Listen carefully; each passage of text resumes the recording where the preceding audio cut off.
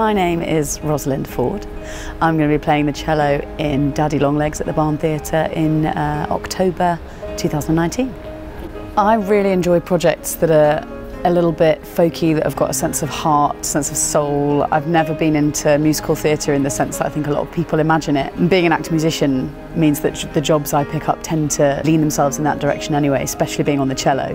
Because it means often the group of musicians is very small, you get to know each other very well, and that means within the show there's a sense of real chemistry. Often then new writing or new versions of shows that aren't particularly well known, which is a lovely thing to do, to bring shows to the public attention that might not otherwise have been heard of.